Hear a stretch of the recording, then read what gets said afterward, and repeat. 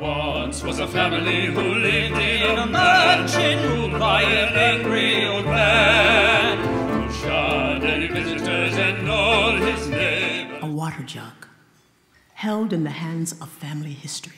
It was just a family water jug, but hatred became a guiding star.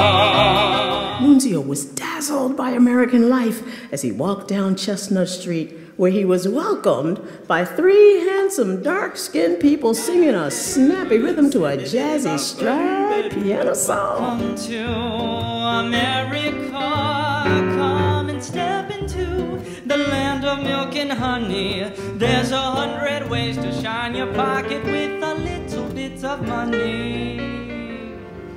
For your beauty's inspiration makes me feel this way. Years passed, and their teenage girls, Norma and Mimi, named after opera characters, were put to work at Chez Marie as soon as they were able.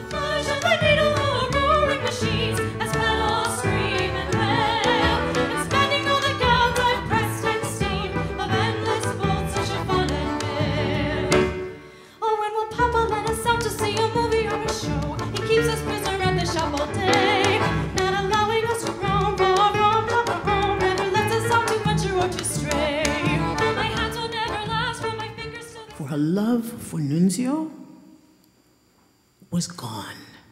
I thought our love would rise above and soar to the sky like birds who live to sing and fly to the other side.